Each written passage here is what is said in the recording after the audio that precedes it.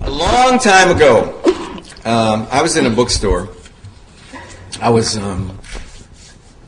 well, when I bought it, actually, I just finished my PhD dissertation for the University of Cambridge.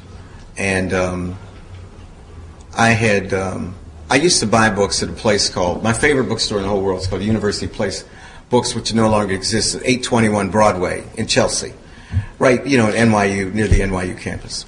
And it was run by an old communist named Walter Goldberg and his sidekick, a younger man named William French. And if you go upstairs to Afro-Am after this lecture, you'll see we have 9 prizes that we give. And some of us created a prize in honor of William French because he was a fantastic bibliophile and bibliographer of Afro-Americana and, to a lesser extent, Africana. And I love this guy. I mean, he always looked unkempt. He's sort of like a relic from the unwashed 60s, late 60s. But he knew the hell out of the African-American tradition, and in fact, he published a couple bibliographies. And so, whenever I was in New York and could go, I would go, and then I would buy rare books from them, completely dust-covered, disheveled bookstore. You can't even imagine what it looked like, just clutter. But he knew where everything was. And so I just, I would just wander through the shelves. And there was a book, and it had this title, Our Nig. And so I got it off the shelf, and I asked him about it, and he said, some people, a couple bibliographers have said that the author's black, but it's a load of rubbish. She's white. But I bought it anyway, and it was, I don't know, $50 or $75, I can't remember, but it's in my introduction. I bought it because I was, at that time, and remain, interested in racist representations of black people. And I thought that with a copyright date of 1859, this was probably the first time the word nigger, or a derivation or a diminution of the word nigger, appeared in a title. So I thought this would be an historic text. And so I just put it on the shelf. I didn't even read it. I just bought it. A while later, when I was going through my sort of postpartum depression from having completed my dissertation, I needed something to do. I just looked up, and there was the book. And I opened it, and I read it. And I've written this account. And in it, on the very first page of the preface, the author says that she's a black woman. Now, why in the world would somebody claim to be black in 1859 if she wasn't black? With that little simple premise, I decided to proceed, and the rest is really history. It became a phenomenon, the rediscovery of this text and the authentication of Harriet Wilson as its author. And for reasons I still don't understand. I mean, there are lots of forces. Alice Walker, Zaki Shange, Tony were all emerging. For Color Girls was very big. There was a moment that was happening. And, Afro-American studies was going through a very interesting period of institutionalization all over again at that time in the early 80s at the historically white research universities. And I was part of that. I was in the Afro-Am program in the English department at Yale. The Yale press people were very interested in this discovery, and they leaked it to the Times. They gave it to the New York Times. And the next thing I knew, I was featured in the New York Times with my picture. I was 32 years old, and I was in all these magazines. I was in People magazine, and all these magazines. Everybody in the country wrote a story about this, finding this black woman author named Harriet Wilson. And I wasn't prepared for it. No one was prepared for it. The story, I woke up, let's say, at 8 o'clock the day that the story ran, which was in November of 82, in the Times. A copy of it's upstairs on my wall. By noon, I had 25 bids from publishers. I think we sold the rights for $25,000. Now, $25,000 for a 32-year-old kid in 1980, that was like $1 million to me, man. I couldn't believe it. And Random House published it, and they sold a zillion copies, and the rest, as they say, is history. Well, I had 2 or 3 people who were helping me do the research who were on my staff. I was the editor at that time of something called the Black Periodical Literature Project, which we subsequently published. And these were kids who either with a BA or they were still students. And we would sit down and have strategy sessions. And then I'd go have breakfast with John Blassingame, the dear friend who's dead, and it was a great historian. We had breakfast every day. And Blassingame, he called me Gate, called me the Big Gate. That's what he called me. And he was 6'8", and I'm me. And so he called me. There was a bit of irony in this. And I called him B-Man. I'd say, B-Man, we can't find her here. What should we do? And he said, well, Gate, if I were you, I'd do this, I would do this, I would do this. And it was really quite exciting. And we found a lot about Harriet Wilson, but the path went totally cold after 1863. And so I published this edition. I published a couple essays since on the methodology that we used to find her and what we knew, what we didn't know, what we didn't know. Very honest, very open kind of thing to do. Where there was ambiguity in evidence, we printed the ambiguity, just to make it easier for subsequent scholars. But I was convinced that Harriet Wilson was toast after 1863. Now, Jerry Ann Bogus, whom I'll introduce a little bit later, and some of her colleagues in New Hampshire, this years later, I'm at Harvard, contact me, and they've started the Harriet Wilson Society because Harriet's from New Hampshire, and they decided to have a celebration. They asked me to come speak. And Jerry Ann called me one day, and she said, there's this woman.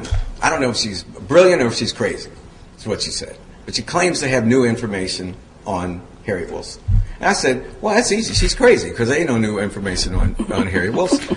So, let's just move on. But I didn't know who the woman was. But it turns out when I found out who the woman was, I happened to have known the woman, but I didn't know who she was at that time. And so we had our conference, and I went up there one Sunday and spoke, and it was just fantastic. I mean, it was great. It was packed. And Harriet Wilson is this hero, this icon in New Hampshire. And subsequently, the woman who had contacted Jerry Ann contacted me. And we had a conversation. It turned out she was an old friend of mine. It was Gabrielle Foreman. And she told me that they had found all this information. I think we actually made contact. I think I was in Bermuda. Mm-hmm. I was in Bermuda, and I called you. And I was on my cell phone, and I just couldn't believe it. I was so excited. She said, we found her from 1863 back to the turn of the century. And so I waited for the edition to come out, which was published by Penguin. She said she'd been working with an independent scholar and genealogist named Reginald Pitts, and that they had worked this together. And I eagerly awaited the publication of this new edition, and as soon as I got it, I read it avidly. And it was there. There was so much that was good and wonderful and new about dear Harriet. And I was just proud. I was proud that I've been part of this process. I'm proud to have known you. I'm proud that you extended the research and took it to places that I never dreamed existed. Well, when I was confined to the house over the last 3 months, one day I got this package, and the return address was Foreman in California, and I knew it was from Gabrielle. And I opened this. I didn't know what it was, and I couldn't even open it. I had a cast on it. So the person who was taking care of me, sort of the nurse, she said, "Do you want me to open this?" I said, "Yeah, let's open this." And she had called me and said she was sending me a gift. And so she took this brown paper off, and it was a Tiffany box. So I thought, wow, man, Tiffany, that's a girl got good taste. In addition to being a great scholar, she has excellent taste. I had to give her a lecture to help her pay back that money, for this Tiffany thing that she's bought. But she didn't have to do that, I said, ripping that box apart. And when I opened it, it wasn't a piece of cut glass from Tiffany. It was a bottle, and a green bottle. It's a little green bottle. It's about that tall. And so I picked it up. And on one side, it's authenticated. It was a late 1850s bottle with raised glass. And on one side it says Manchester, New Hampshire, on the margin, as it were, on the side. And on the other it says hairdressing. And then it has Mrs. H.E. on it. It says Mrs. H.E. Wilson's hairdressing. H.E. Wilson is how Harriet Wilson identified herself up through the time when she copyrighted her book in Boston in 1859. What they had found was that Harriet Wilson had invented a hairdressing product, A. B, had her own bottles made from Manchester, New Hampshire. and see that of the 3 extant copies or bottles, or however I'm supposed to put it, I now, through the generosity of these 2 people, owned 1. Isn't that amazing? An act of amazing generosity. It is. I don't even think they know how valuable it was. If so, they'd sneak over to my house and take it back. It was a really generous thing to do. And I've kept your card, which brought tears to my eyes. And believe me, at that time, I was having a really hard time just getting out of the pain, high on Percocet, which wasn't such a bad thing. But I think it's one of the most generous acts that anyone has ever given me or displayed to me. And in front of everybody, I just wanted to testify and say that. So we arranged for them to come and speak to us today. And now I will read their introductions. Gabrielle Foreman is Associate Professor of English and American Studies at Occidental College, where she teaches African American literature as well as issues of social justice.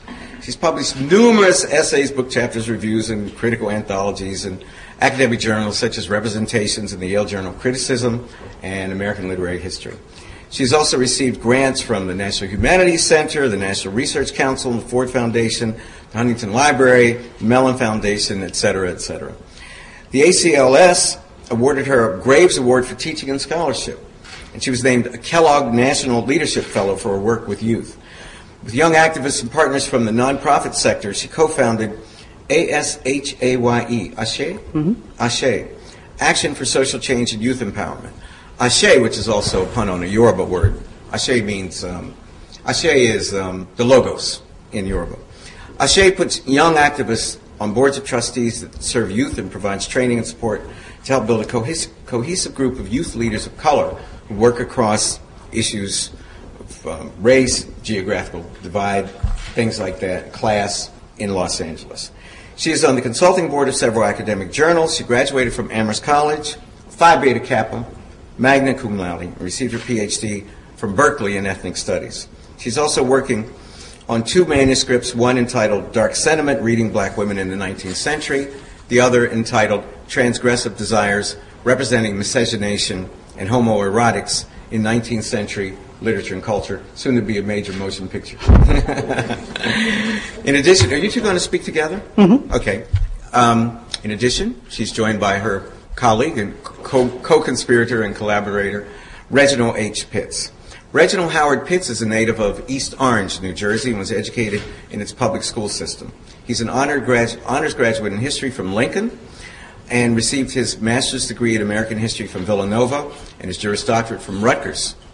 It's great. Early in his career, Mr. Pitts served as an assistant student historian and a park technician for interpretation at Morristown National Historical Park in Morristown, New Jersey. And he was there as part of a cooperative education program with the National Park Service. Since reformulating his career as a professional historian after a stint in the practice of law, Mr. Pitts has maintained an active interest in research pertaining to African American history, American urban history, and public history.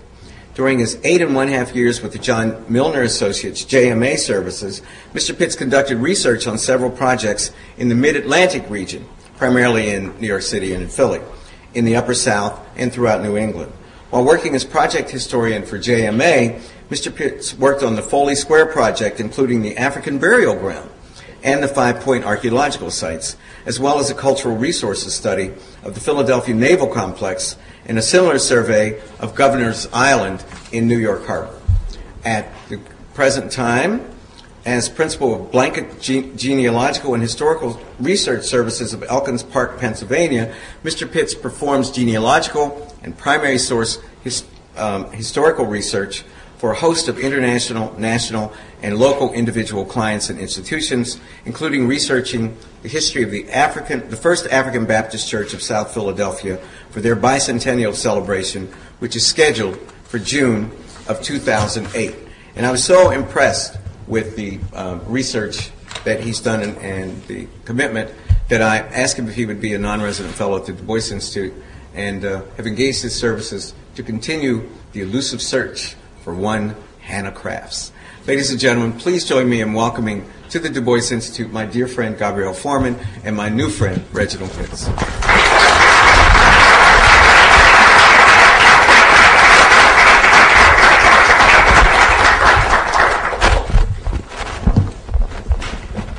Well, thank you all for coming out on a Friday afternoon. It's very good to see your beautiful faces.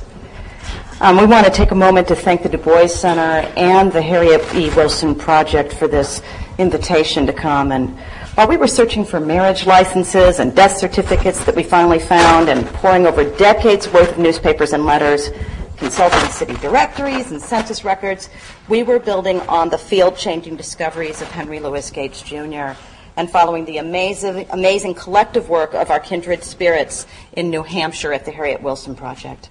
We want to thank Skip not only for bringing us Our Nig, but for his leadership in changing the face of 19th century American literature. I really wouldn't have a field to work in if it wasn't for your pioneering work, so thank you. We're also honored to share some time with Fern Cunningham, whose art gives life to public sculpture by adding the faces of disremembered black women, and we'll talk a little bit about that later. And we're so pleased to be in the presence of Wilson's scholars and those whose scholarship or example has informed our work. And Brody here at Harvard, Barbara McCaskill, who is at Radcliffe, and Eva Legramone, who is in the audience today, are just some examples of the many fine scholars who are doing this work. I say happy birthday. But of course, I'd like to mention today that Harriet Wilson was born 180 years ago this week. 15th of March, Tuesday, was her birthday. So a quick moment just to say happy birthday to Hattie. Without her, we wouldn't be here today. In June 1867, 4 years after Harriet Wilson seemed to have disappeared from the historical record, William Cooper Nell, the black Bostonian known for his abolitionist work, his historical writings, and his successful efforts to integrate Boston's public schools, wrote to his friend Amy Post, the Rochester reformer. He had found but little opportunity to attend the New England Convention or the Spiritualist meeting, he reported, and knew nothing of the colored medium, Mrs. Wilson. It may be some one of my acquaintances. Had Nell attended the two-day convention, we might know more about exactly what Mrs. H.E. Wilson, the eloquent and earnest colored trance medium, as the newspaper reported, had to say when she took the stage with A.J. Davis, as the Banner of Light referred to Andrew Jackson Davis, the most important author of the spiritualist movement. What we do know is that when she joined a community that from its podiums and in its platforms denounced, quote, the money power, a power that now despises the claims of Northern labor as it once despised the prayer of the American slave, unquote, and that pled for the Indians as it had once done for the Negro, she found a welcome audience. Convention goers at that Boston meeting heard Mrs. Wilson, the colored speaker, give two addresses. When called to the platform for the second time, she delivered a fervent speech in favor of labor reform and the education of children. Those who attended the huge gathering later that summer in Pierpont Grove and Melrose would hear Mrs. Hattie Wilson of East Cambridge, the colored medium, speak again. Her address would incite thrilling interest and was at once an eloquent plea for the capacities of her race, the sentiment and philosophy of human brotherhood, and a timely and beautiful application of the idea of human progress. Now, Harriet E. Wilson of Milford, New Hampshire, left behind the poverty and broken health she encountered during the years in which she wrote Our Nig, was abandoned by her husband, lost her only son, and was interred as a county pauper in the Hillsborough County Poor Farm, still begs for a fuller explanation. But there is no question that she did just that. By 1867, Hattie E. Wilson reappeared right here in East Cambridge, moved across the Charles River to Tremont Street in Boston, and spent the next 30 years in Boston's South End, while she traveled throughout New England and as far as Chicago, giving lectures, singing in quartets, and enjoying what seems to have been a full and active private and public life. And once known as Our Nig to the New Hampshire family to whom she was informally indentured as a child, Boston's colored medium outlived every person in whose service her health was broken. Instead of fading away, as Hattie laments in a poem that was published in the local town paper where she grew up in, she survived to see the 20th century. Called Hattie E. Wilson in many public documents, and on her death certificate and on her gravestone, which we just saw, she was ultimately overcome by the exhaustion that characterized her years in service. But she didn't submit to this initiation, the listed cause of her death, until she was 75 years old. Now, her friends placed announcements in Boston and Quincy papers. They advertised the time and location, and even the runs from South Station that would bring welcome relatives and friends to celebrate her life and passing. Now, Hattie Wilson died on the 28th day of June, 1900, and she's buried in Mount Wollaston Cemetery in Quincy. We got to go visit her again just before we came here, this time with the wonderful women of the Harriet Wilson Project, to pay our respects this afternoon. Our research confirms that Mrs. H.E. Wilson, who filed for a copyright of Our Nig, is indeed the same Miss Hattie E. Wilson of Boston. The death certificate that we found calls her Hattie E. Wilson and places her age as 75 years, 3 months, and 13 days, born in Milford, New Hampshire, to Joshua Green. The maiden name, which is new information, Joshua Green is. The maiden name and birthplace of her mother is left blank, and her race is listed there as African.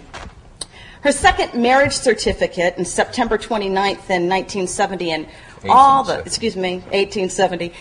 Well, see, she really lived a long, long time. Yes, we just missed her. That marriage certificate and all the women who are concerned with the statistics that they like to scare us with will like this, because she married a man who was 17 years her junior. She says that she was born in Milford, New Hampshire, and the child of Joshua and Margaret Green. She marries John Gallatin Robinson. This was the young man's first marriage and the bride's second marriage. Here again, she's listed as being born in Milford, New Hampshire. And although she is white on that on that marriage certificate, she's listed as white. The addresses that she lists correspond to the addresses that she uses in the banner of. Help me out. The Banner of Light. Thank you. The Spiritualist newspaper was published on Cornhill in Boston, was in business for over 50 years. And had subscriptions in every state of the nation. And in Canada and in the territories. Lord, I spent so many days with that paper, I think it's trauma that makes me forget its name. So that the names, her services are listed every week, and the addresses correspond to the address on her certificate. And that marriage certificate's address corresponds again with her being colored, right, listed as black in the Banner of Light, which lists that address every week. And so we have that confirmation. It's worth asking, or taking a moment to actually ask, why Hattie be attracted to spiritualism? And at the risk of speaking to an audience much more informed about the subject, perhaps, because Ann Brody, of course, the author of Radical Spirits, Spiritualism, and Women's Rights in the 19th Century America, is here at the Divinity School, we might discuss the movement itself. Many people joined spiritualists and spiritualism when they lost a child, and the names of these folks are familiar names. First Lady Mary Todd Lincoln, New York Tribune editor Horace Greeley, Amy and Isaac Post, the famous abolitionists, feminists and reformers, New York Supreme Court Judge John Edmonds, who left his judgeship in order to join the spiritualist movement, all became associated with spiritualism after the death of a child. And spiritualism, as many of you know, was sweeping the country in the 1840s and the 1850s. It was a major, nearly ubiquitous 19th century movement that appropriated space for women's expression and leadership in religious, political, social, and medical reform.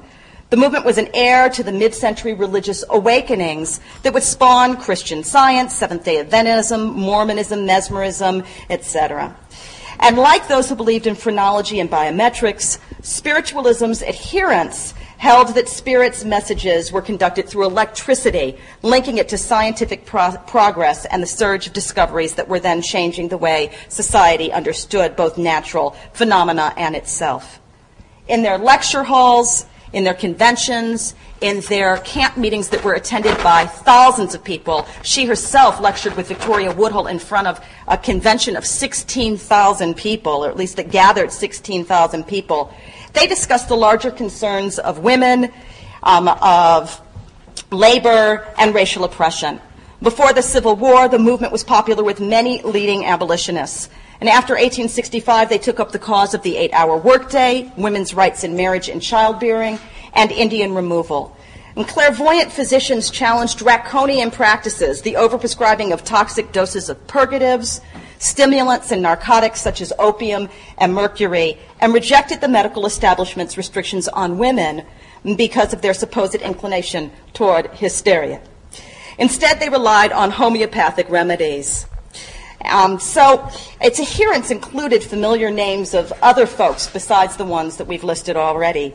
Horace Greeley, historian George Bancroft, for those of us who have spent time at Berkeley, the library is named after him.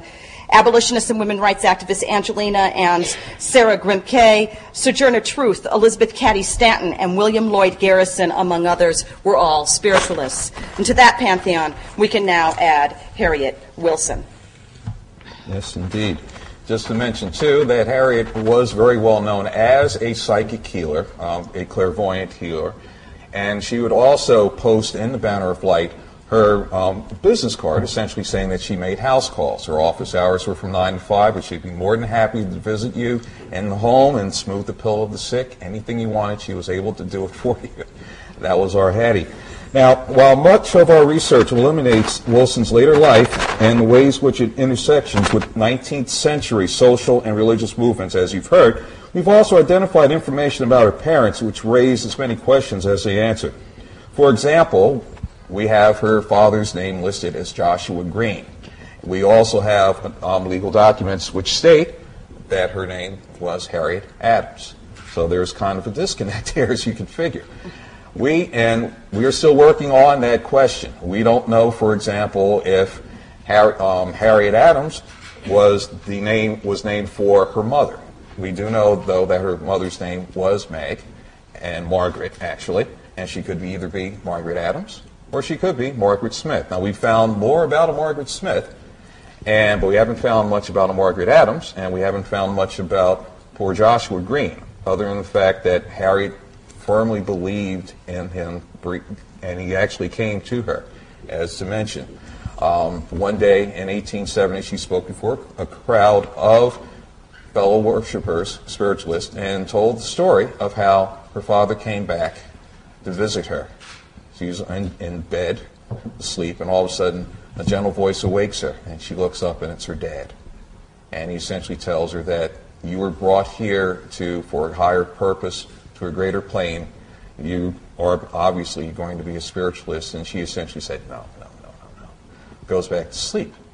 The next night, as she says, one of her classmates, long since gone to the other side, returns and speaks with her just as naturally as if he had just dropped in off the street.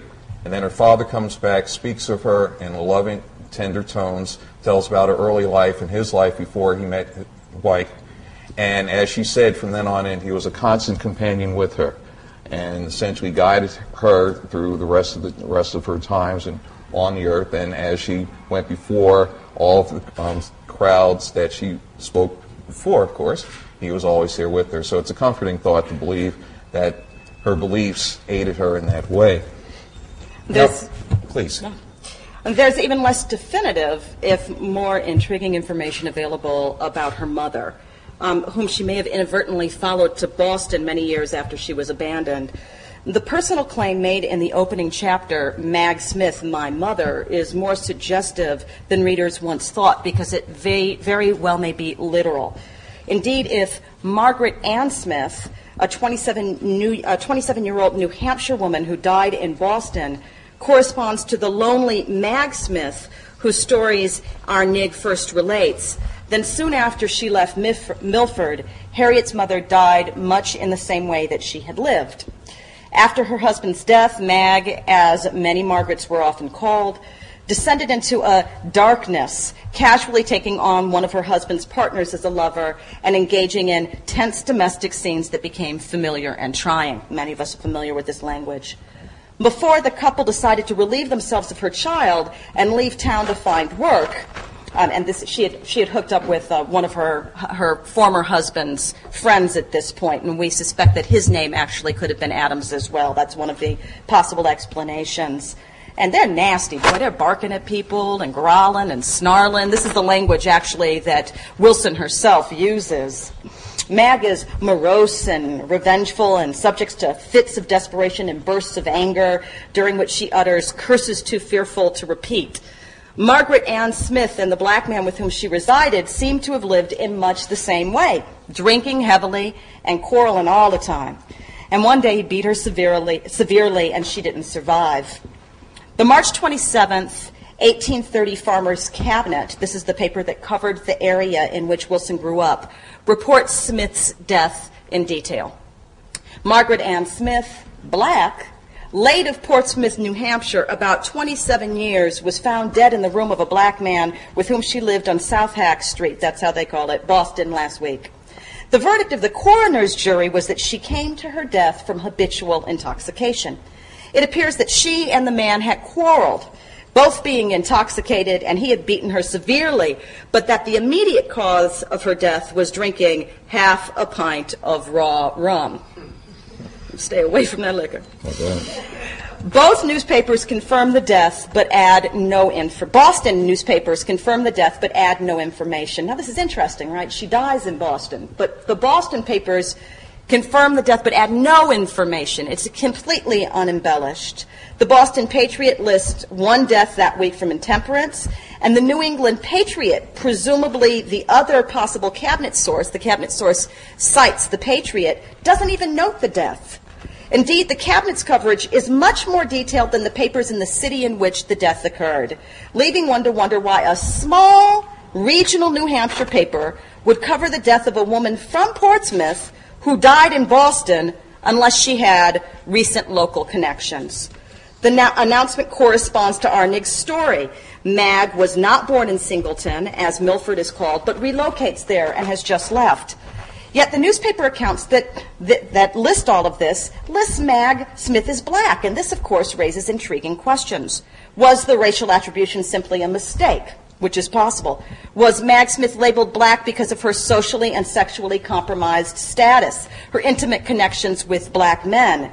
And what do we make of Our Nig's own challenging play with its readers' racialized expectations? If we remember, of course, Mag's racial designation isn't revealed. She could very well be a light-skinned black woman until the very last paragraph of the first chapter that tells her story. You may preach a dozen sermons on the power of amalgamation. Want is a more powerful philosopher and preacher, right, she says. And that's the moment we find out that Mag is actually black, that this is an amalgamated relationship. Her light skin, her diction tells us very little. Her straight hair tells us nothing, right? Particularly when we consider the tropes of 19th century American literature, and particularly African American literature.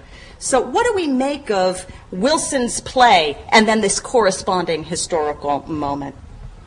You want to go ahead? Please. In the first chapter title, the author claims Mag Smith as my mother, and it's in a text otherwise told entirely in the third person. Likewise, Wilson claims the story, Our Nig, by Our Nig, as her own. Now, although neither the text's importance nor as its authenticity is dependent claim for truth as shifting, situated, and ultimately unrecoverable as any narrative truth claims are, our new evidence both broadens and bolsters earlier findings that from the beginning to the end, with very few exceptions, we do find that Wilson's narrative corresponds with the historical record.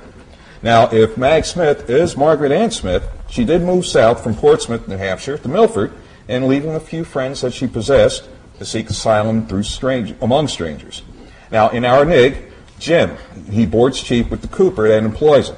And the 1820 and 1830 census enumerations do show that one Timothy Blanchard, or Pete Green, in the book, was owner of the cooperage, and he was also one of Milford's two black heads of household, rather prosperous member also. Now, he also boarded other free men of color, one of whom was almost certainly Wilson's father, Joshua Green. Indeed, one of Timothy Blanchard's nieces, they lived in Salem, Massachusetts, or even his own daughters by Dorcas Hood, could easily have been the other little colored girl, the favorite playmate of Fredo's, who went missing with her directly after Fredo overheard that she was to be given away. Moreover, as White has established, the portrayal of the county home that's found in Our Nig corresponds almost exactly to the descriptions in town records for the support of the poor. Now, Our Nig's story does overlap with the closing testimonials that function to authenticate its claims. And again, new evidence confirms the details both Our Nig and its appendix documents do relate. Indeed, while the future beauty black magnate Madam C.J. Walker, was still little Sadie Breedlove, playing in the mud of the Mississippi Delta, Wilson had started a fruitful business selling hair products. Now, freed from her indenture and faced with poverty and poor health, Our Nig reports that a friend provided Fredo with a valuable recipe, and it restored gray hair to its former color. So this is a woman who knows what she's doing, right? She could have made money in the 21st century. She definitely will survive. Now, availing herself of this great help, she has been quite successful, but again, her health is again failing, and she has felt herself obliged to resort to another method of procuring her bread, that of writing an autobiography. Now, we do know that sometime between 1856 and 1860, and possibly even later, Mrs. H.E. Wilson sold hair regenerator and hair dressing in bottles that were made in the nearby town of Manchester, New Hampshire. Exactly. And Harriet Wilson refers to Our Nig as sketches or narrations, while the author of the closing testimonial, from which Reg just read, urges others to buy the autobiography. In addition to the ways it brilliantly incorporates conventions associated with the novel, Our Nig so closely corresponds to the historical record that it lays claim to being the only narrative we now know of written by a black indentured servant in the North. Our Nig provides a rare sketch of what it was like to be a poor northern-born free woman, engaging issues of gender, labor, and northern racism and indifference. Our Nig is one of the very few narratives written by a free northern-born black at all. Yet, even as we recover the direct correspondences between Wilson's text and her life, we might do well to heed critic Julia Fabi's caution, and many other people's caution, that the appreciation of the literariness of early African American and women's writings is often overshadowed by the emphasis on the socio-historical context.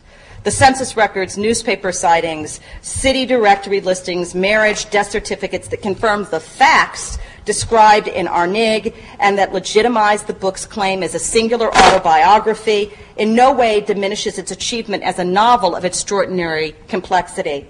Our Nig is prototypical of black antebellum writing in its tendency to weave together factual and fictional and fictive conventions, or autobiographical and novelistic strategies. It's exceptional, however, because as a hybrid it meets and challenges so many of the conventional generic expectations of each individual form. Indeed, Our Nig functions as an autobiography characterized by its clever novelistic qualities just as surely as it's a brilliant novel that makes autobiographical claims. After daring to write a book that is both the first black woman's novel and a singular autobiography of an indentured servant, Wilson continued to challenge convention and to exceed the expectations of those who called her Our Nig. As a child, Wilson had been scoffed at for her attempts to find spiritual comfort and reproached by her mistress for turning pious nigger who might expect to preach to white folks. As a woman, she did just that. So many early black women writers like Pauline Hopkins, the editor, singer, and prolific novelist, who was working as a stenographer when she perished in a fire, and like Nella Larson, who almost disappeared in New York, living her later years as a lonely and unhappy nurse, provide unhappy endings. Alice Walker, as we know, had to find and then put a gravestone on Zora Neale Hurston's unmarked grave. But Hattie overcame her years as a tortured servant in slavery's shadow. She escaped from the poorhouse, and she never turned back. She threw birthday parties at her house that went on well past midnight, and these are reported in the press. Until dawn. She gives parties for her on the day of her son's death date, on the day of her son's death date, and then moves everybody over to a hall next to her house to hang out until they get tired. She gave playful, signifying lectures from podiums all over the North and sung her way in quartets into the 20th century. Her book is both a remarkable self-portrait and a masterpiece tableau placed in a panorama of 19th century social movements. This edition fully, or not quite fully, but almost, restores that canvas. Now we can look closely at the detailed brushstrokes of Wilson's life and work, and also step back to appreciate the major forces that so colored 19th century life and culture and Wilson's own literary and historical choices. Thank you. Thank you.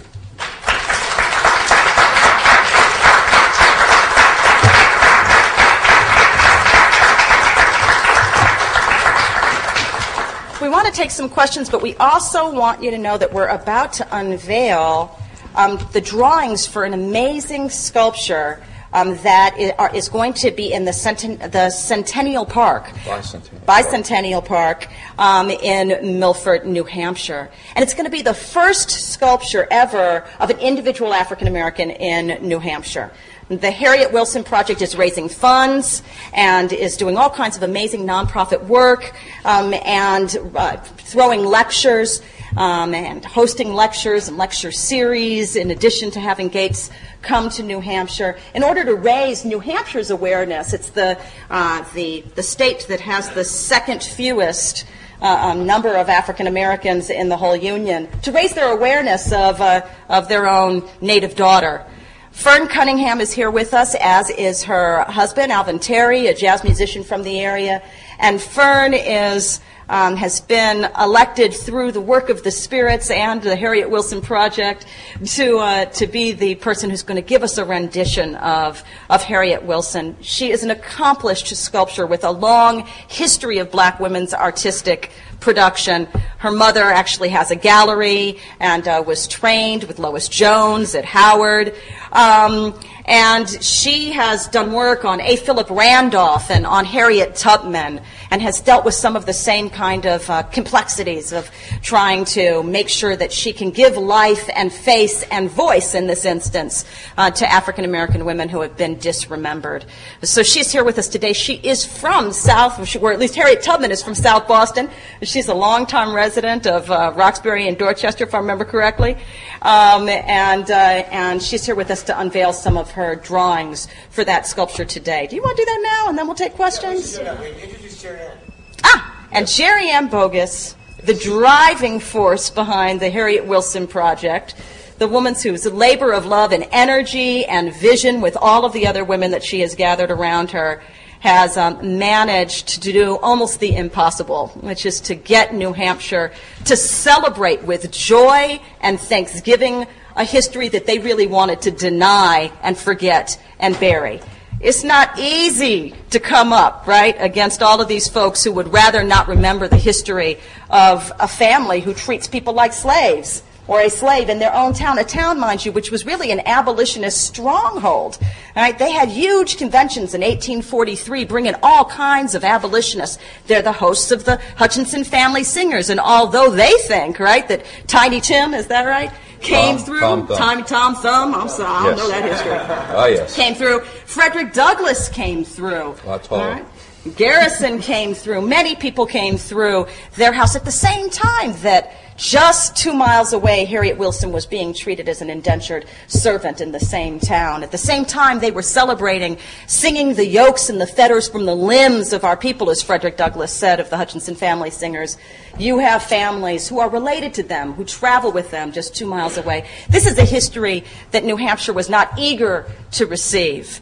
But women got together, right? And Jerry Ann can name some of the other people who are here to make sure that they actually encounter that history in substantive ways. And this sculpture, again, is going to be the first of an African-American individual in the state. So we really do appreciate the energy and the time and the vision of all of the Harriet Wilson Project. Can everybody stand from the Harriet Wilson Project? Come on.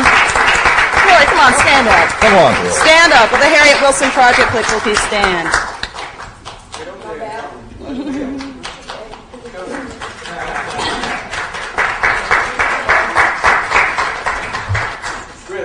What they've done is just incredible. Against tremendous odds. They built an institutional base with goodwill, hard hits, determination. And I admire them, and I like them. They're my friends. So it's great. So let's do this. Do your thing. Okay. I would like to just say a few words about the design. I teach a lot of students at the Park School in Brookline, and many of them are biracial. And, for a long time I was studying their faces and trying to think about different faces that might express the character that I read so much about in the book. And I did finally settle on one of the faces, and that's the face that I've chosen for the sculpture. And I'll unveil that.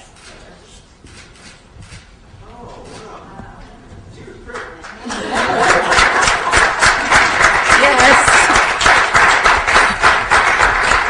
She did actually describe herself as pretty. several times in the book.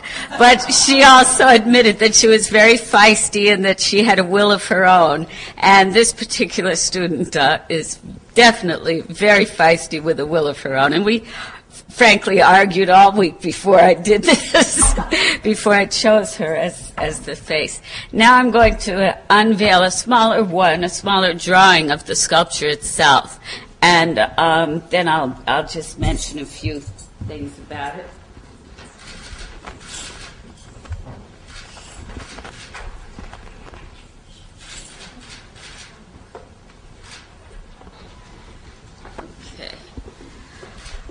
This piece, I have a fondness for stairs and the meanings of stairs. And I don't know how many of you know my sculpture of Harriet Tubman. It's called Step on Board, and it's on Columbus Avenue in the South End. And in that sculpture, they're coming down a set of stairs because many people don't know the story behind that particular sculpture. But it was a moment in her life when she had gone to a house that was supposed to be a safe house, and she brought the whole group up the stairs and knocked on the door only to be told that the man had been arrested and they were turned away. So they all had to come down the stairs and, begin their flight again. And that was the moment that I was capturing in that particular sculpture. In this one, I was thinking of the stairs in a way that was twofold, really. Partially, I was thinking of Harriet as a young girl being brought up the stairs to the house, the strange house of these strange people, and being deposited there, and how that must have felt to her. And then the feeling of being out in the world with her son and having him ill. He's behind her, and there they are in the stairs again, and she's again trying to go upstairs and find entry into a world, to find safety for her son, to find a way to help him to live. And she's extending the book before her and holding him behind her as she tries to comfort him and bring him along. And I included a set of working chimes that would extend downward from the book. And those chimes would have designs on them. Some of them would be three-dimensional relief sculptures, and some of them would be actual words, text from the book, so that people could be drawn in and explore all of that. So I prefer sculpting to drawing, but I've done this for you so that you can see what's on my mind. Great. Okay.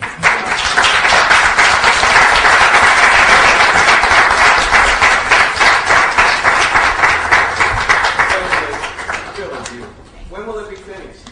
We're expecting to install it in the spring of 2006. Great. Well, God willing, I'll be there. Okay. Of course. Let's ask questions, and I'll take the chair's prerogative and ask it first. The Mag Smith is the risky of all the stuff that you've done. That's why you spent so much time justifying. It's the riskiest claim that you're making, of course, because when Mag Smith Black, the woman who actually existed in Mag Smith is white. Obviously, the woman in the book is white. I'm sure you got that. But how old is Harriet when Mag Smith dies in real life? Well, I think it's only off by a year. Huh? 6 and 5. It's off by a year. In the book, she's 6, and Here, what she's facts 5. we have, she's 5. Right. So how does she know? This is what, when, several of my colleagues examined your work. The only thing, everybody keeps coming back to this claim, but you modify, you qualify it. Yes. And it's a curious juxtaposition of facts. But so Wyatt Houston Day called me and said, but how would she know? How would she know what? How would the girl Harriet know about Mag Smith, all these details, all these years later when she writes? When Mag Smith dies in 1830, how old's the girl Harriet? 5 or 6. About 5 or 6, yes. Right? So she's 5 or 6. She wouldn't know who told her, et cetera, et cetera. It's a great juxtaposition. It makes for a great story. It's a great footnote. And then the Joshua Green, the Adams, are all questions that we all still have to figure out. What about Carter G. Woodson? And Reggie and I were talking on the phone about this. These people in Free Negro Heads of Households, which was Carter G. Woodson's thing, are they in there? No. No. So why not? They're not heads of households. None of them is. Well, one person you mentioned was. Well, Timothy Blanchard is actually there. He is there. In Milford? In Milford. And he was born in the nearby town of Wilton. His dad was a Revolutionary War veteran and an ex-slave from Massachusetts, and a very well-known veterinarian. Tim and the rest of the family moved into Milford, and he set himself up in business. His dad still ran the veterinary, and Tim set himself in business as a cooper. Along with being a farmer, was rather prosperous also, did very well for himself. He would appear. He paid taxes. He donated land for the local school in his district, and he was a solid citizen, giving to the world 8 kids also. So he's very well documented, and he does appear in census records, and he also is also noted as employing or at least boarding a number of other black men. Mm-hmm. So one of whom you said was probably Joshua. Yeah. Exactly. Right. Okay. Which is actually the claim that Barbara A. White made as well, is that the father probably was that. Right. I'd love to ask you to clarify your question so that I make sure I understand it, because there are obviously novelized aspects of the argument. That's clear. I mean, no one is going to argue that. In fact, we all celebrate that. And the dialogue in the beginning is clearly something that she wouldn't remember. That's fictionalized. That's clearly fictionalized. So, if in fact we acknowledge that to be the case, and her mother's name is Mag Smith, why couldn't she remember at 6 that her mother's name was Mag Smith? She could remember it, but the details, it seemed like you were saying, this fictionalized person's, what happened to the fictionalized character was quite a lot like what happened to the real-life Mag Smith. Right. It's just, what's your source, that's all. Oh, well, the source is actually Our Nig, which is the source for much of the work that we do. No, what was the girl Harriet's source about the scene? They could very easily. Wait. Hold on. Okay, well, let me start off for a second. Okay. Milford is, as was then, a very small town. Right. And one thing about Milford also, the majority of folks, at least a good third to a quarter of the residents there, were related to one family, the Hutchinson family, either by blood or by marriage. And being a small town, most of whom went to the same churches and pretty much saw each other. Everybody knew each other's business. Now, Tim Blanchard lived until Harriet was 14 years old, and his family was still in the area for quite a while. The Haywards themselves were all in Milford for a long time, even afterwards, and those folks who were friends, we'll just say, of Harriet would have probably known all the story. And if they didn't know the story, they knew what they thought was the truth, and they wouldn't tell them about it. But where does the mulatto come in? I mean, there's a couple of things going on. Sure. It seems to me. One is that no one's claiming that she's necessarily black. Newspapers make mistakes all of the time, and the question that is raised, of course, is the fact that someone is having a sexual relationship, an intimate relationship, where they're drinking and living with a black man, enough for a newspaper to suggest she's black. That could be signifying. That doesn't have to be historical. Right? But the paper said she was black. Yeah, but the second marriage certificate says as well that Harriet is white. And she marries a white man, so they suggest she's white. So the kind of shifting racial classifications. We know about that. I mean, Yeah, right, exactly. absolutely. But that also make mistakes all the time. Right. that also right, and people signify, right? And the very fact that it shows up in the Milford paper in such detail suggests that they're trying to make a point about Margaret Ann Smith nonetheless. Here's this woman who lived in our town. And of course this is all speculation. It's great stuff. Exactly. It's great copy. And it's great copy in a town where we've been calling this woman, out of her name for a long time, right? Mm-hmm. So here we are, not only do we get to call her out of her name, we get to suggest again that she's black, because she's been drinking, consorting with black men, right, doing all kinds of things. So the question the interesting conceptual question for me is about how sexual and racial assignation is permeable, right, and the way that social and sexual constructs function in relationship to the historical record and in relationship to a signifying record. But we know that somebody's white in her parentage, Right. or very, very light, Right. because she's a mulatto, Right. No. And real life Harriet Wilson is mixed because she can pass for white. Well, yes and no. I mean, Adams. yes and no. Okay. I mean, we assume that is true, and we're not making any claims that is not true. All right. But nonetheless, all of us know light-skinned people who have 2 black parents. I mean, lots of folks know that. No, but I mean, but if you're born in the 1820s, it's not too far back when there was an actual white person there. Sure. Yeah, but that's true of very many black folks. You know, I mean, that's so.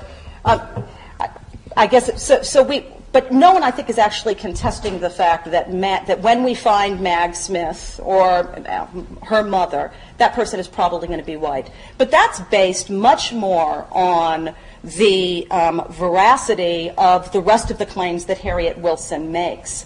For many, I mean, many of us thought narratively, called that into question narratively.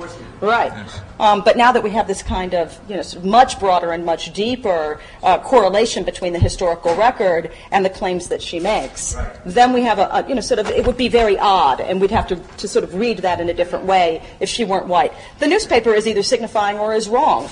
And that's just, that's sort of an easy answer. And just to mention, too, the Boston papers, when they list Margaret Ann Smith, they don't list her as colored.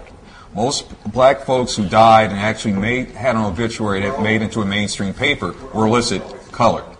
But she's not really she's not listed as colored. The only place that lists her as black is her hometown paper back in Milford, well, Amherst at that time, but the hometown paper mentions it. And she's hardly listed. She's just listed her name is listed, right? Or she's listed as an sort of a death by intemperance. She's hardly mentioned at all. Yes. Let me ask you one final comment about the sculpture, and then one final question, and we'll open it up.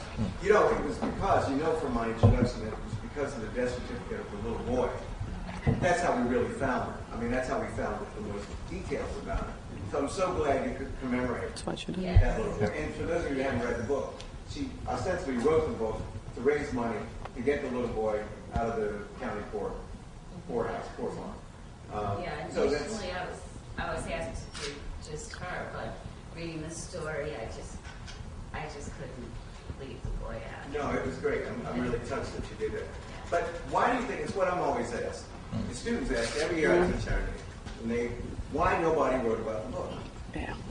Why did Frederick Douglass, in the 1830s on, from the time the Liberator started publication in 1831, every abolitionist black newspaper wrote about everything black. Any act of intellection at all, even if it looked like an act of intellection, or art, an artistic achievement, anything they could use to refute the claims that black people were genetically inferior. Hustle in it. It's that precisely. And I think the answers that you give, that the hated epithet is scary, that a positive rendition of an interracial marriage, and then of course the fugitive slave. And let me back up. I assume almost everybody has read it, and I hope that assumption was correct. Yeah, I will. That was a comma. That was a comma. So her husband ends up being a huckster, and he is passing himself off as a fugitive slave. And at this point, the London papers have announcements. So he's a fake fugitive. Like he gets it. He gets it that hungry abolitionists will, and that's what she calls them, hungry abolitionists are eager to tell his story, are eager to hear these humbug stories, and so he plays the part, right? Much like a rapper today, these middle-class rappers who, right, don't come from where they are, right, this is this brother's game, right? We could talk about that trajectory of performance. And that's what he's doing, and then he goes off and abandons her and goes to sea, which is actually what lots of African American men did who couldn't support their families because of the racism and the lack of opportunities and employment in the North. He goes off to sea and then he dies there. But of course, in London, papers are advertising, you should be careful, right, that these fake fugitives are coming over. And even in the Liberator also. And in the Liberator. People closer to home were running into these guys who would essentially say, well, I am Samuel Ringgold Ward. And they look at you and say, like, you're too light. He's the darkest man I ever saw. And so all of a sudden then they'd write letters, and letters would come back, and by the time the letters would return, they were long gone. They right before we did hear about Tom Wilson, you go through the Liberator, they have article after articles, letters from Providence, Rhode Island, from Boston, from New York, from Philly. Watch out for so-and-so. he claims to be a slave, but he's not, and on like that. And you've written about cases, right, where that has been the case as well. James, that's right. Yes, exactly. That's right. And it is fascinating. So these are novelists, as you point out in your article, right, but not fugitive slaves. So I think you answered the question well, and I don't think there's any new information that really sheds light on that. Questions, comments? These wonderful people. Yes. I wanted to tell you how much I enjoyed not only the but the beauty of the dialogue that the two of you had. Oh, thank you. Thank you. Really amazing to listen to the two of you.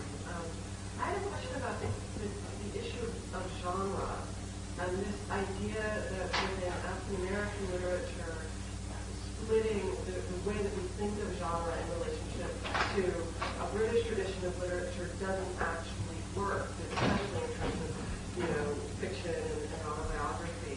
And so what does this tell us about ways that we can think about other texts, the way she plays with and almost reinvents genre? Which other text did you have in mind? Other texts by African Americans, we see that as Yeah, particularly in the 19th century, right? Heroic Slave, Clotel, Blake even, right, who sort of plays with Placido and the Latter conspiracy in Cuba, right, and also plays with John Brown coming up to Canada. All of that is, sort of rooted in being authorized by a historical, by a historical material history in some way.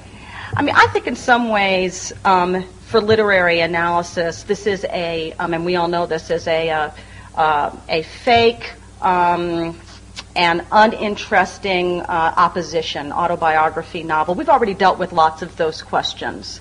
When I talk to my sophisticated, interesting friends who are historians, they want to know why they should incorporate this book, right, into their courses. And they actually do, and I would love to hear, I see some of them, some historians whose work mine is built on in other contexts here in the room as well. But they actually want to know, what does this tell us about the historical record and the lives of free indentured servants? And I think it's important for that reason to show the way that the generic interplay functions at the same time as there is a real kind of true correlation with the historical record. I don't know if that answers your question, but it's why it's emphasized for me. Otherwise, the question in some ways is settled, right? Here we have an incredibly sophisticated hybrid that is functioning in relationship to trying to change a historical outcome, right? And does so in ways that I call simultextual in other instances, right? That it both functions in one instance to tell a story that is palatable to certain audiences, and then if you know the history, right, if you actually know the history, and I'm thinking now of people like Amelia Johnson's Clarence and Corinne, later texts in the 1890s, and even Our Nig, if you can pick up on certain literary tropes and histories of representation, then you know that the author and the text is also signifying and playing with different sets of expectations, which lead audiences to different to different conclusions. Let me give you an example so that it makes it clear. If in fact you think Mag is black as a reader, because Mag Smith, my mother, cannot possibly produce a child who is anything but Mag has to be black in order to produce a black child. If your expectations, right, are that Mag Smith, my mother, right, is in concert with the 19th century expectations of racial production, right? If that's the truth, then when you get to his wife, his treasure, a white wife, in the second chapter, all of a sudden, all of the racial assignations you've made about the grotesque, about her snarling, about her giving away her child, about relationship to maternity and motherhood, right, have to be turned on their head. Now, if in fact you can read this as possibly a mulatto character, right, because you're used to reading the tropes of 19th century African American literature, then you have a different set of expectations when that move is made. Right? So you have what I call simultextuality, depending on both the literary tropes with which you're familiar, and then in later texts, the historical sort of set of assumptions, references, etc., with which you're familiar. And those would, and Iola Leroy would work with Ida B. Wells, etc. Yeah. I don't know if that helps, but. Yes. I was interested in sort of some of the clever ways it seems she is manipulating the color line in the narrative you were talking about. And it seems to be obvious why she would have been passed for white and very like that. That's obvious. And also, I guess one of my questions might be, as a lecturer, spiritualist movement, wouldn't it have given her a certain offering or currency to be black? Would that have lent her a certain special nature or and so I'm not saying is she clever enough to use in different venues different All black folks are. All black folks who can pass are clever enough to do that. I'll never forget when, and I've passed once in my life. Really? Oh yeah. Was it fun? No. No, it was humiliating. But I put my Laura Ashley dress on and smoothed my hair back and went to that courtroom in Massachusetts. My goodness, it's good to see you. And went to that courtroom and told them I was an early graduate of Amherst College and please drop the charges that white motherfucking racist police officer had put trumped up against me. So I think the answer is yes. I mean, all black people, all light-skinned black people, and all black people are sort of smart enough to be able to pass. Oh, Saul, I wonder what you're thinking. Look at your face. In various registers, right? Not just for black or white, but for class, across class issues, origin, religion, background, sort of that kind of double consciousness in a performative way is something that we have always, you need to know how to do in order to survive. Now, whether or not you choose to do it or whether or not you choose, and I think that, but I'm not sure that we can suggest that she was passing. I think that people make all kinds of assumptions, and that you never know what a census record is. A census taker is reading, and if in fact she is white on the 1870 census and the 1880 census, which she is, and she's colored in almost all of the newspaper renditions that sell her services. That tells us so little, right? We don't know whether or not it is the racism of the newspaper, right, that is insisting that she is labeled colored. If it's the ignorance or the assumption of the census taker, if she wasn't home and only her husband was, right? It's so hard to read intentions, performance, racial mobility into these historical sort of snapshots.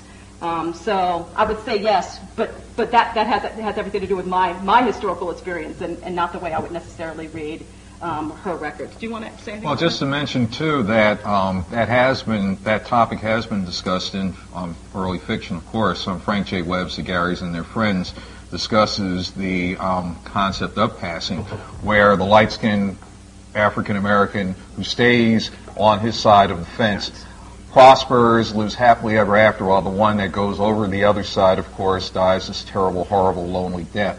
So again, you can see how people tended to balance these things. So if you could get away with it, all power to you. They just wouldn't look at you as you walk by on the street. And if you didn't, people would just look at you and say, well, geez, why does he want to do that? But pretty much how it worked out. I think Harriet probably just, as you suggested, used it for her own ends. If she could get an edge on being black or white or even Indian, I guess, Native American, she would give it a good shot. But we don't know if we don't know if that's the case. We really don't know yet. There aren't that many people who are passing as black unless they have the Oh, we know she was black. Right. We know, yeah. So yeah, so she was just cleverly sort of straddling the line of time. And the text, at least the text, I think, suggests that she does have a mystery that also. Where do you see that? Oh, the text. The text. The text. Yeah. It indicates even at an early age, she was clever enough to understand how to manipulate time. What I'm interested in is her writerly sensibility in the way that the text manipulates that around Mag, right? Not around her. Her Our Nig is Our Nig, so clearly connects the body to the social construct, right, of no matter how light you are treated as Our Nig. I mean, that's about property relations and northern racism, as you point out, sort of very early. So it's really the way that she plays with her mother's body, right, around miscegenation, questions of miscegenation, and questions of want, right? And that's a lovely use of want. Want is a more powerful preacher and philosopher, right, because it's in the register of desire and in the register of economics. And so that kind of moment where she plays with Mag's racial assignation is the one I think the text performs. And that has to do with her as a writer, right, or at that age, or what the text is performing. I mean, it may not be sort of Wilson at all, but it's that's the text performance rather than her own, sort of personal performance, I think. Does that make sense? Yeah. Question. Did you have a question? Well, one thing that I know Mrs. Blanchard, Belmont, had actually taken Harriet and wanted her looking out with sun, which was darker looking, and there would be an obvious difference between Harriet and her own daughter. Right. That people could see that difference. Right. Mm-hmm. She was dark enough. That's also Because she was very, very light. yeah. Right. Yeah. Yeah, she didn't Yeah. look that way. And that's also a trope that comes straight out of slave narratives, right? So that we see in sort of slave mistresses putting light-skinned children who are also the children of their husbands out to make that difference. So she's also playing with a trope out of slave narratives. So you may, in fact, have some kind of biological reference, but it resonates in at least two registers there. Yeah, I was curious to think about that. I mean, going back all these years, my history of Our Nig is sold hundreds of thousands of copies, and it's canonized. I mean, the book is in the Northern Anthology of this and the Northern Anthology of that. But there were people when I first made the That's claim right. who said this is impossible, and they said it was impossible primarily because there was no record of it, nobody noticed, and it's so highly unlikely. How would nobody notice that this woman was floating around Boston? Right? But the other reason was that she was too literate. That she has epigraphs to these chapters. So we made a list of what, I recreate her library. And it's the kind of library that would be one shelf in a middle class, lower middle class American family home in the 1850s. But there's just presuppositions about Black people of literacy. color that we were just And Elizabeth McHenry has really exploded those working on that. Yeah. You didn't read anything, or you didn't have that. The same thing in Hannah Crafts. Right. How would she even know these things? Well, easily. She would have read the book. Right. Right. She would have gotten a copy of Dickens. Dickens is serialized in Frederick Douglass's newspaper. And Ralph Ellison, on Free-floating literacy. Ellison says, this confirms my theory of Free-floating literacy. And one of the reasons I'm so glad that you all publish this stuff is that together we're a slam dunk on Harriet Wilson. There's nobody left who could possibly wonder about Harriet Wilson's existence and whether she published a book. Although, Skip, I think you settled that question before we came along. Well, I'd like to, but it's you found your whole life afterwards, and she's so much more interesting to me because of your work than she even wants to be. Mm-hmm. My story ends with tragedy, death, poverty. She wastes away. She's in Potter's Field somewhere. You have this feisty mama with an inventor and an entrepreneur, partier, having these all-night parties on the anniversary of her son's death. How much more interesting is it for her? Marrying a man who's 18 years, right? Or, I like that. her junior. Yes, sir.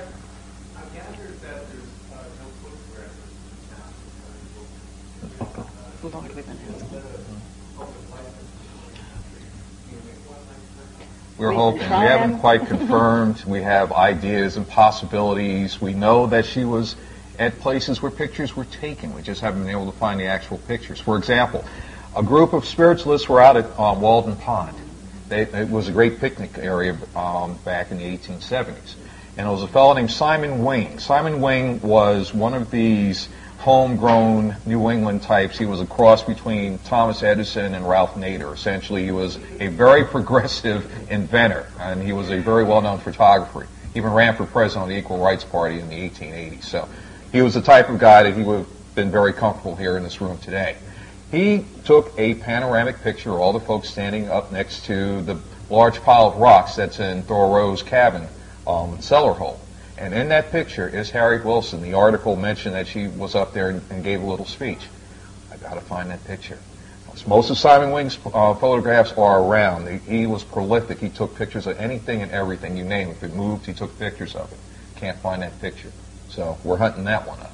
Can you advertise for it? Not yet. We've been asking around and knocking on doors and trying to see how that goes first before we actually go out and start broadcasting. You'll find it. It's there. I hope so. It's there. You have to do, I mentioned this to Gabrielle, but you have to do an essay about how you went about this. That's the supreme act of generosity. Because then it will help everyone else go about it. I think the other thing we need to do is I think we really do need to make sure that our literary students take courses in historical methodology and curricularly. No, and it takes a long time. And it's boring and dull. And for those of us who have been working on Emma Dunham Kelly Hawkins, and and then this sort of, and the fact that she may be white comes up as you've done 5 years of primary research on her, right? Yes, I know you know. Evelyn Igbo was at my house the other day. She's sitting back here. She said, That sister's black. I'm sorry. This story is not over. This one is not over. No.